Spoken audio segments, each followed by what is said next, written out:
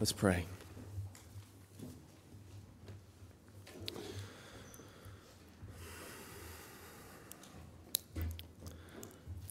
Father, we pray that you would indeed cause us to know with all our hearts that his wounds have paid our ransom.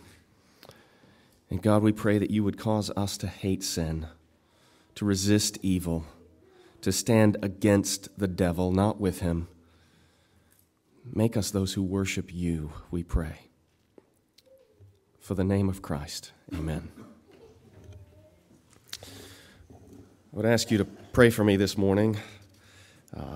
My throat, my head, my chest are not what they typically are, so I would pray for grace and strength that I might make it through this. So appreciate your prayers.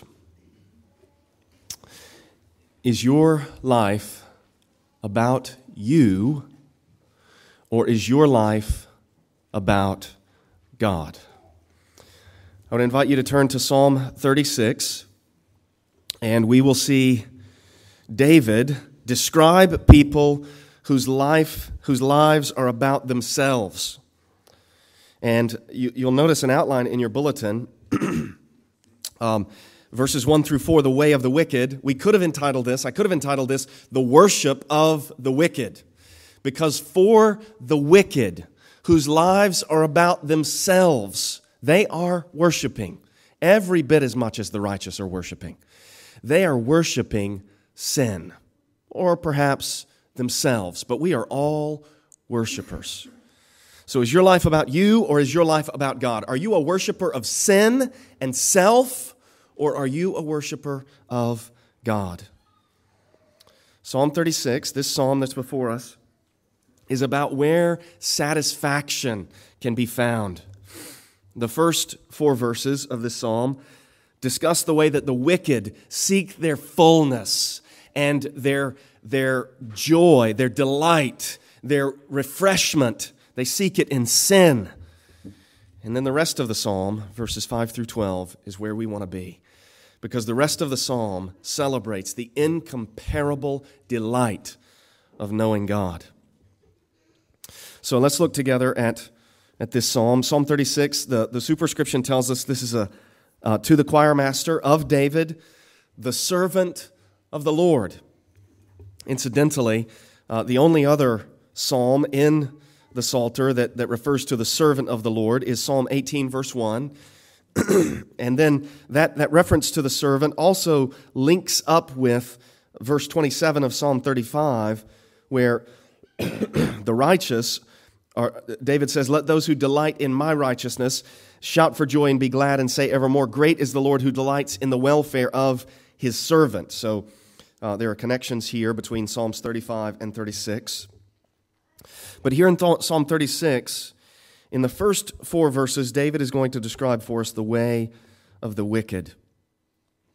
The ESV renders, like the NAS, the first verse, something like this: "Transgression speaks to the wicked deep in his heart." But if you're looking at the CSB or the KJV or the NIV, it'll say something like this: "An oracle of transgression in my heart." So the difference is whose heart is in view. And I'm inclined to think that we should go with my heart, David speaking, but it doesn't change the meaning. It changes the meaning of this one line, but in the whole section, David is talking about the wicked and the way of the wicked. And let's consider what the ESV text would mean if we go with it that way, the ESV and the NAS. Transgression speaks to the wicked deep in his heart. Is there resonance between your heart and sin? That's what this is saying. This is saying that there is a communion in the hearts of the wicked with sin, transgression. It speaks to you. That would be the meaning of the ESV. If it's the other way, as you can notice in the footnote there, if you're looking at an ESV, some Hebrew manuscripts, etc., in my heart, if it's David, what he's doing is he's saying something like an oracle of the sin of the wicked in my heart. So he's now reflecting on the wicked. And this is what he says about them there in verse 1. There is no fear of God before His eyes. There is no fear of God before His eyes. We'll come back to this idea as we continue. Look at what he says next there in verse 2. For he flatters himself in his own eyes, that his iniquity cannot be found out and hated. And again, there's some discrepancy between the translations, so I'll make a comment about what it could mean either way. Let's start with the way the ESV has it, and let's just go with this meaning here. He flatters himself in his own eyes that his iniquity cannot be found out and hated. He doesn't fear God, and so he doesn't think he's going to be found out, and he doesn't think he's going to be suffering the consequences of his sin. Because that's what happens to us, isn't it? If our sin is exposed, people are revolted by it. Rightfully so, because sin is heinous. It's ugly. And those who don't fear God, they don't think they're going to be exposed. The other way that this could be rendered, and there are some translations that go this way, say something like this. The meaning is not that different.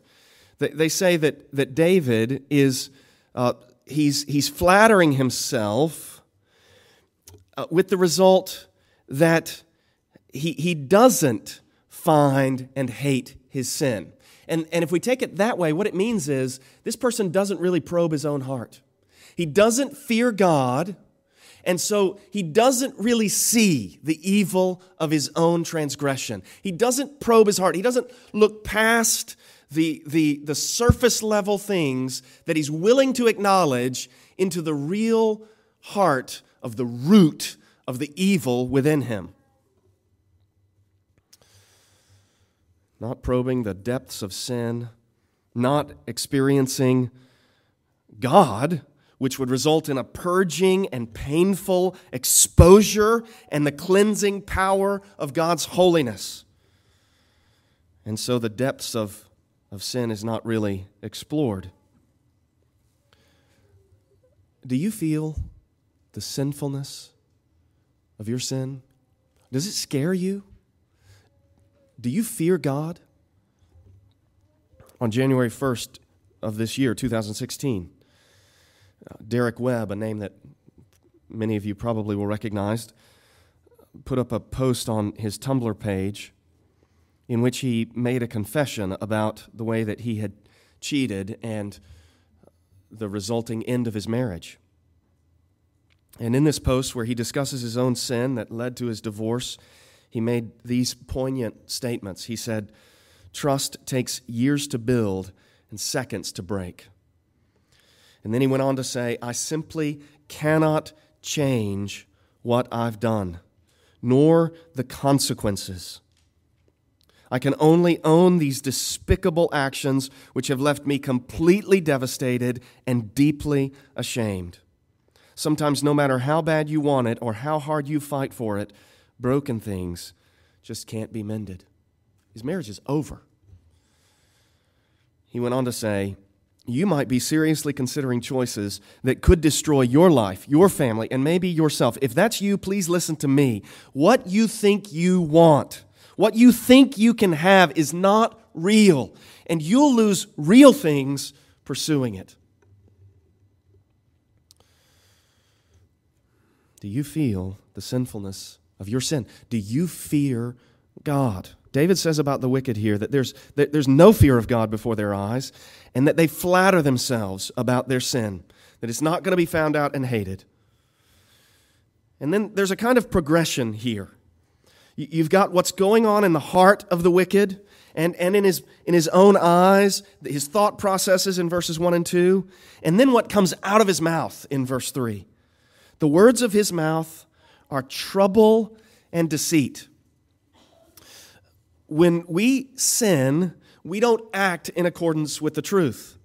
And then, when we don't act in accordance with the truth, if we don't make a full confession and repent of our sin, anything we say will not be in accord with the truth.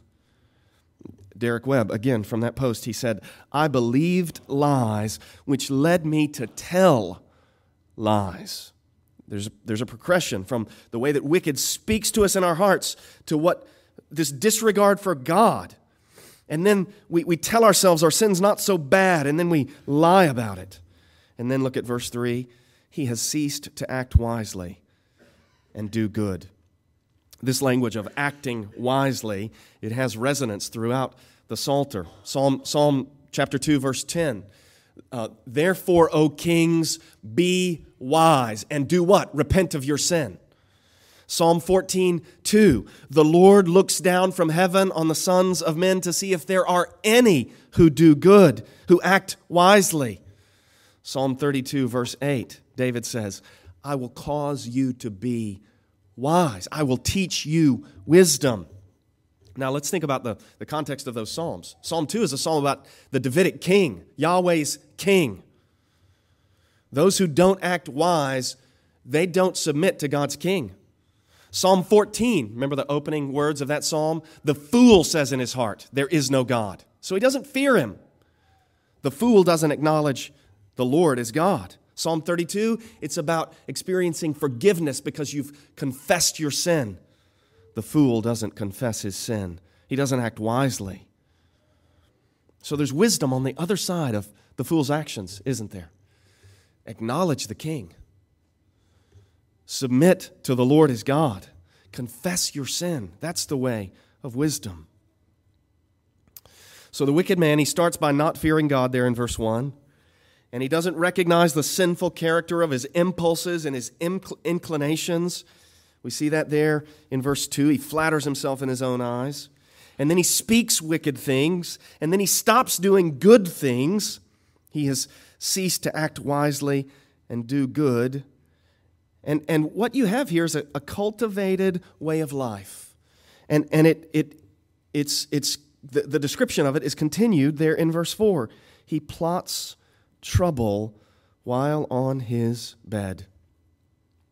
When he's alone in the dark on his bed, when he's unoccupied, when there's nothing else that he has to do, he plots trouble. He contemplates evil. He fantasizes about forbidden things. This was really convicting as I thought about it this week. And I would invite you to come under the conviction by looking at where your mind goes. Where does your mind go when there's nothing that you have to be doing? When there's nothing that's occupying your attention, nothing that's engaging your intelligence, what do you think about? Last night as I was waking up repeatedly in the middle of the night, it was like I would catch myself going places, whether it's anxiety or desire for acclaim or whatever, all these evil impulses at work in my heart, wicked desires. And I just kept praying, Lord, don't let me plot trouble while I'm on my bed. Where our minds go when we're not thinking about anything else reveals what we consider to be ultimate, reveals what we most desire. It's a revelation of what we worship. What we contemplate in our unoccupied moments, it shows what we really love. Look at what the verse goes on to say there in verse 4. He sets himself in a way that is not good. Again, this is language that has resonance with earlier statements in the Psalter, because the wicked kings, they set themselves in Psalm 2:2 against the Lord and against his anointed. Have you noticed how if you try to continue in a path of sin that you know you shouldn't be on, it really takes persistence. It really takes a concentrated effort sometimes to set yourself in that way that's not good. And that way that's not good, that's the way that the blessed man doesn't walk on. Blessed is the man who doesn't stand with the sinners or walk in the way of the wicked. We don't want to set ourselves in a way that's not good. And then lastly, there in verse 4, he does not reject evil. Those who do not reject evil will be rejected by God. We have to train ourselves by grace to look past the surface allure of evil, the momentary joy it offers, to the heart of corruption that's under that surface, the lasting pain that we're going to bring on ourselves and our others if we don't resist it. We have to train ourselves by God's grace, by faith, to do this. We must not take our stands on ways that are not good. We must reject evil. You will hate sin when you get to where you can look past what it offers to see what it costs and what it takes from you. You will hate sin when you love Jesus and you see what sin did to him. Sin pinned him to that cross. Sin resulted in him being separated from the Father. And we have to contemplate those things when we're confronted with the allure of evil. What we think about in unoccupied moments, the way of life in which we take our stand, what we reject, what we accept, all these things point to what we regard as sacred and ultimate. For the wicked, it's not God that's sacred and ultimate. Sin is. The wicked worship sin, and thereby they worship themselves. The righteous, praise God, this psalm's going to take a turn from a really negative analysis of the wicked to this soaring celebration of God. The righteous worship God. So this is where we want to be. This is where we want to live. This is what we want to write on the tablets of our hearts, which is to say we want to train the neurons and the synapses of our brains to create these kinds of connections between these words so that these terms and these phrases echo through our minds at all times. Because we don't want to live in Proverbs chapter 4. Listen to this statement from Proverbs 4. It's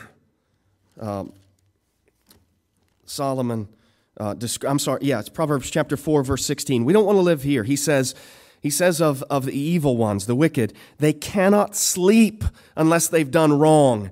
They are robbed of sleep unless they have made someone stumble. Have you ever had that experience where you're lying in bed and you just can't get to sleep because there's this temptation that's just nagging at you, gnawing at you, and you can't sleep because you're dealing with it. You don't want to live there. That's not where you want to be. You want to be in this statement in Proverbs chapter 6, where Solomon says to his son, he says, "My son, keep your father's commandment and forsake not your mother's teaching. Bind them on your heart always. Tie them around your neck." In other words, memorize the Bible. That's what he's commending. And then he says, this is what the words of the Bible will do for you. Proverbs 6:22. When you walk, they will lead you. When you lie down, they will watch over you. And when you awake, they will talk with you. You want the Bible to talk to you when you wake up in the morning? You got to memorize it. And I submit to you that there's no better passage to start with than right here, Psalm 36, verses 5, really through the rest of the psalm. But 5 through 9 or so would be a great passage to memorize. So here's a challenge for you. As you lay down to go to sleep, why not make the last thing that you look at the Bible? Why not make the last thing that you think about as you lie down to go to sleep at night the Scripture, some passage that you're trying to commit to memory, or just read it over and over again every night and let it talk to you. So we come to the worship of the righteous in verse 5. And what's happening here is David is moving from a description of the wicked and what they worship to the object of his own devotion. And here David's poetry soars to unmatched splendor. These are the words of a man who knows God, a man who is practiced in his praise, a man whose public paean of praise is rooted in private devotion. So we don't want to be the people that just put on a show when we show up to church, or just do things when we're going to be seen. We want to be people who walk with God in private. We want to be people who, when we're lying on our bed, we're not plotting trouble, we're thinking about these realities. Look at what David says in verse 5. Your steadfast love, O Lord, extends to the heavens. Your faithfulness to the clouds. Your righteousness is like the mountains of God. Your judgments are like the great deep. Man and beast you save, O God. There's several other statements like this in the Psalter. They're just magnificent. Psalm 57:10, David says, your steadfast love is great to the heavens, your faithfulness to the clouds. Same concepts that we've got here in 36:5. He says in 75:19, your righteousness, O God, reaches the high heavens. He says in 103:11, for as high as the heavens are above the earth, so great is his steadfast love toward those who fear him. 108:4, your steadfast love is great above the heavens. Your faithfulness reaches to the clouds. Your steadfast love, O Lord, extends to the heavens. These statements, they're founded on the association of the Lord himself with the transcendent heavens. So Deuteronomy 33:26, Moses says, there's none like God who rides through the heavens to your help, through the skies in his majesty. There is no higher place than the heavens.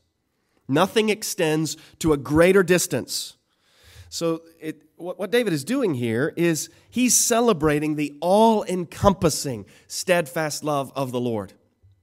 On the way to church this morning, I tried to start a new family tradition this year of either listening to or reading Charles Dickens's Christmas Carol. It's a really short thing, and so we're listening to it on the way to church this morning. And one of the most characteristic aspects of Charles Dickens is that the man loves goodness. He's such a happy author. Goodness and joy pervade Charles Dickens. And it's like what David is saying here is that God's steadfast love pervades creation. God's steadfast love is everywhere. There is nowhere you can go under heaven or in the skies where you will not be exposed to God's steadfast love. This is who He is.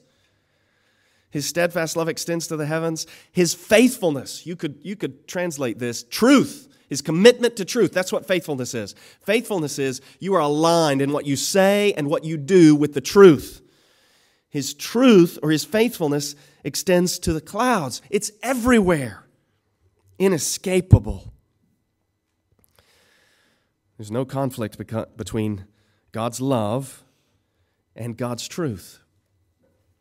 I want to quote this passage to you from G.K. Chesterton's little book, Orthodoxy. And Chesterton he's addressing people who want to be their own God.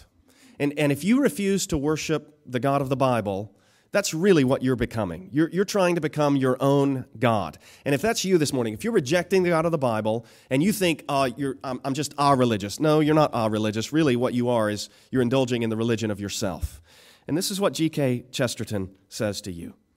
So, you are the creator and the redeemer of the world. But what a small world it must be. What a little heaven you must inhabit, with angels no bigger than butterflies. How sad it must be to be God, and an inadequate God.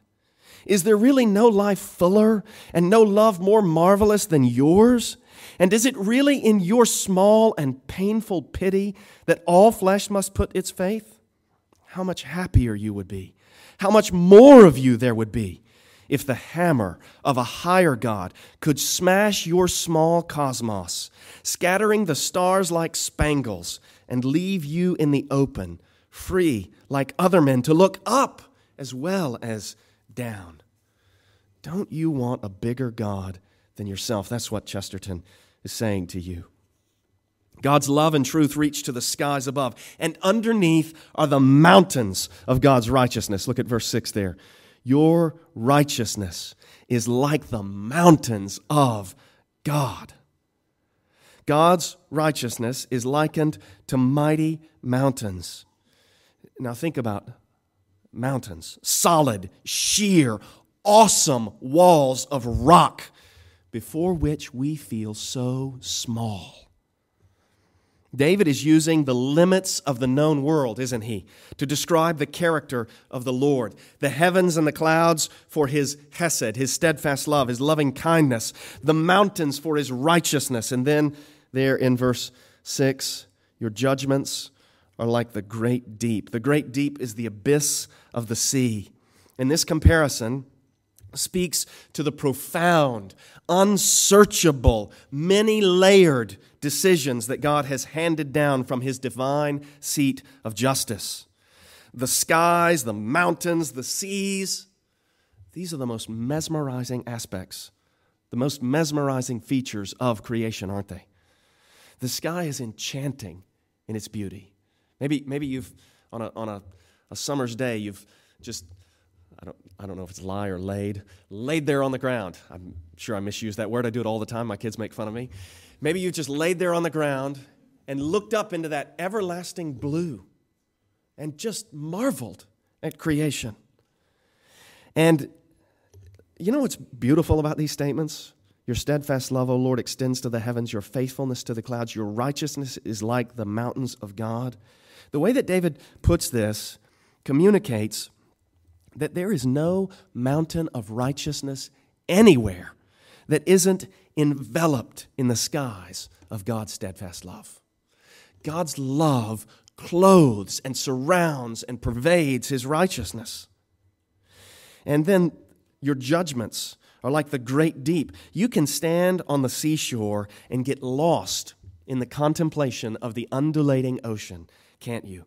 And the wonders of God's judgment are just as rhythmic and powerful and unstoppable and constant as the waves of the sea.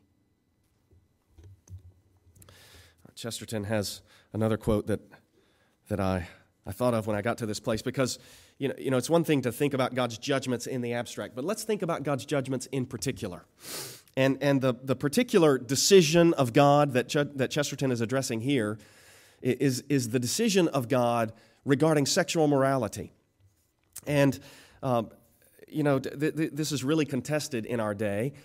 People want to be free to do what they please. They want to be free to pursue their desires. I recently had a conversation with a guy who told me that he had left Christianity because, in his words, I had to be me.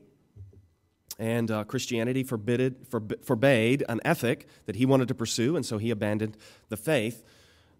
Well, Chesterton says of this, he says, I could never mix in the common murmur of that rising generation against monogamy, because no restriction on sex seemed so odd and unexpected as sex itself. And then he continues, he says, keeping to one woman is a small price for so much as seeing one woman. To complain that I could only be married once was like complaining that I had only been born once.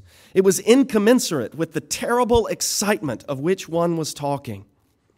A man is a fool who complains that he cannot enter Eden by 5 gates at once. Surely one might pay for extraordinary joy in ordinary morals. So God's commandments, God's laws, they're not bad for us. They're worth the joys, aren't they? God's judgments are like the great deep. And then, as though to keep us from thinking that God's attributes might be these abstract platitudes, David says, no, these are personal ways that God relates to his people to deliver those who depend upon him. He says there at the end of verse 6, man and beast, you save, O Lord. So you've got this steadfast love that extends to the heavens, this faithfulness to the clouds, righteousness like the mountains of God, judgments like the great deep, and he saves. He's a saving God. God is able to save. One of the ways that the Lord saves is by convincing us of things like this: sin's paltry emptiness is not worth losing the solid weight of God's glory. We become convinced of that, and we want to obey. We want to walk with this God. We want to think about his words. We want to have our minds renewed. And if you're here this morning and you're an unbeliever, that's what we want for you. We want for you what we want for ourselves, and that is to be entirely convinced, persuaded that the God of the Bible is real, that His Word is true, and that His Son is the Savior. And that if you walk with Him and you trust Him and you resist evil, verse 4, you reject it, He'll save you. That's what we want for you. God's exquisite, steadfast love is a rare treasure to be prized. Look at what David says there in verse 7. How precious is your steadfast love, O God. David is worshiping the Lord, isn't he? All through these statements, celebrating God's love and His righteousness and His judgments, and then saying simply, how precious is your love, O God. And then people who have experienced this, people who have come to know God, look at what they do there in verse 7. The children of mankind take refuge in the shadow of your wings. Why? Because they're convinced those wings will protect me. Those wings will protect me. Psalm 91, verse 4. David says, He will cover you with His pinions, and under His wings you will find refuge. His faithfulness is a shield and buckler. And then David describes the way that while sin never leads to lasting joy, those who worship the Lord are satisfied on Him. Look at verse 8. They feast on the abundance of your house. You might be looking at a translation, maybe the King James or some other translation that has some variation of the word drink, or they quench their thirst on the abundance of your house, something like that. And then it goes on, and you give them drink from the river of your delights. There are actually two terms for drinking here. The word feast is a word for drinking. So they drink from the fatness of your house, and you give them drink from the river of your delights. They quench their thirst. This points to the way that the Lord pours out His fullness for His parched people. God's house, where David said, Psalm 23, 5 and 6, he said, surely goodness and mercy will follow me all the days of my life, and I will dwell in the house of the Lord. And then he said in Psalm 27, verse 4, one thing I have asked of the Lord, that will I seek after, that I may dwell in the house of the Lord all the days of my life, to gaze upon the beauty of the Lord and to inquire in His temple. God's house is amply supplied as a place of shelter and communion and refuge and satisfaction. People who live there will be satisfied. This last phrase of verse 8, you give them drink from the river of your delights. The consonants of that Hebrew word rendered delights and the pointing are the exact same used to point to to describe the primeval garden, Eden. You give them drink from the river of your Eden. That's what this says. This is saying, David is saying, you satisfy me with your very presence. That was the best thing about Eden, being in the presence of God. These references to God's house and to the river of His delights, His Eden, these point to the way that God satisfies His people with His presence. He communes with us as our Father. And the drinking that we've just read about in verse 8, you give them drink. Look at verse 9. For with you is the fountain of life. With you is that's what we drink from. People who enjoy God's presence drink from the fountain of life. And then it goes on to say, in your light do we see light. God is the one who said in the beginning, let there be light. Any perceptive capacity that any human has is enabled by God's light. In your light it begins with God's revelation, let there be light. And it continues with God's assistance and God's grace and God's enabling power. The Lord enables all perception of any man. Let me suggest to you a New Year's resolution in response to Psalm 36, 7 through 9. And you know, this is really the most important thing for any of us, for all our lives. Be a worshiper. Commit yourself anew to being a worshiper this year. Cultivate it. Practice it. Think about it. Take terms like this and don't let these go. Hold on to them. And then try to become better at your praise of the Lord, more consistent in your praise, more steadfast in your enjoyment of Him. Those who have found the fountain of life will want to continue to drink the living water that flows from it. And so it's no surprise that David says in verse 10, this is how we should pray. Oh, continue your steadfast love to those who know you, and your righteousness to the upright of heart. Continue it, Lord. I need more of you. He prays in verse 11, let not the foot of arrogance come upon me. He doesn't want to be trodden underfoot, nor the hand of the wicked drive me away. The hand of the wicked driving him away, I think what he's saying is, don't let the wicked drive me away from you, from worshiping you. Now, how would the wicked do that? Well, they would convince him that the Bible's not true, that God's not trustworthy, and that maybe all of this stuff is mistaken. I'm going to quote from G.K. Chesterton one more time. He's got this great quote about orthodox belief. And this is what he says. He says, this is the thrilling romance of orthodoxy. People have fallen into a foolish habit of speaking of orthodoxy as something heavy, humdrum, and safe. There never was anything so perilous or so exciting as orthodoxy. It was sanity, and to be sane is more dramatic than to be mad. It was the equilibrium of a man behind madly rushing horses, seeming to stoop this way and to sway that, yet in every attitude having the grace of statuary and the accuracy of arithmetic. And then a little bit down the page, he says, it is easy to be a madman. It is easy to be a heretic. It is always easy to let the age have its head. The difficult thing is to keep one's own. It is always easy to be a modernist, as it is easy to be a snob. It is always simple to fall. There are an infinity of angles at which one falls, only one at which one stands. And then he describes the way that the church has been true to the faith, the orthodox faith in the Scriptures across the ages. He says, to have fallen into any one of the fads from Gnosticism to Christian Science would indeed have been obvious and tame. But to have avoided them all has been one whirling adventure.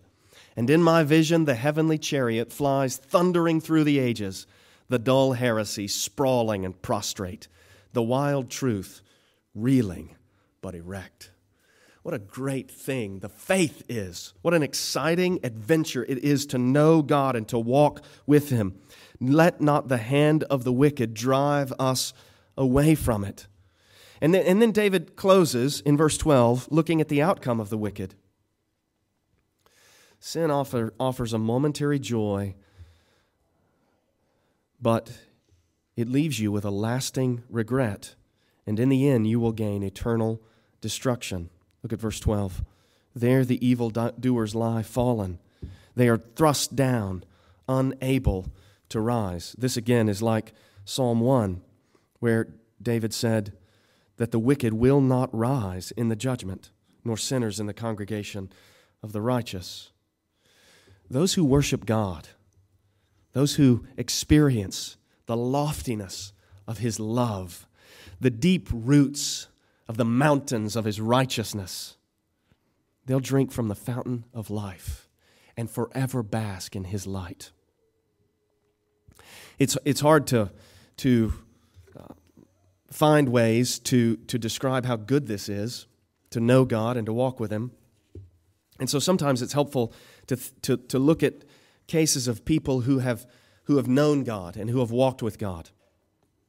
And there's a woman named Phyllis Wheatley who in 1761, she was brought to this country as a slave on a slave ship from Africa. And at that time, she was 7 or 8 years old. And in 1773, when she was only 19 years old, she had a collection of poems published. She was only the second woman in the United States of America to have a book published, and she was the first African American to publish any book. And it is thoroughgoing Christianity. There's a poem in here on the death of her pastor. There's a poem on the death of George Whitefield. She loved the gospel. And this is what Phyllis Wheatley drank from the fountain of life. She drank from the fountain of life, and so her harsh servitude was transformed for her. This is what she says. This is a poem entitled On Being Brought from Africa to America. She says, "It was mercy brought me from my pagan land, taught my benighted soul to understand that there's a God, that there's a Savior too. Once I redemption neither sought nor knew. Some view our sable race, black race, with scornful eye. Their color is a diabolic dye. Remember, Christians, Negroes black as Cain may be refined and join the angelic train." Somebody that talks like that is somebody that has experienced the river of God's delight. Somebody who has feasted on the abundance of God's house. Let's pray together. Father, would you make us like Phyllis Wheatley? Lord, would you make us like those who have walked with you in ages past? Make us those who know your goodness. Make us like David, Lord, who loved to worship you. God, make it so that your word talks to us when we rise up in the morning, so that when we lie down at night, your promises comfort us, so that when we wake in the middle of the night, the goodness of your word keeps us from evil. And Lord, cause us to be people who have private lives of devotion that bear fruit in public acts of praise. Father, we pray that you would be everything to us. We pray that through Christ, we would walk with you and know you. And we ask it for your everlasting glory. In Jesus' name, amen.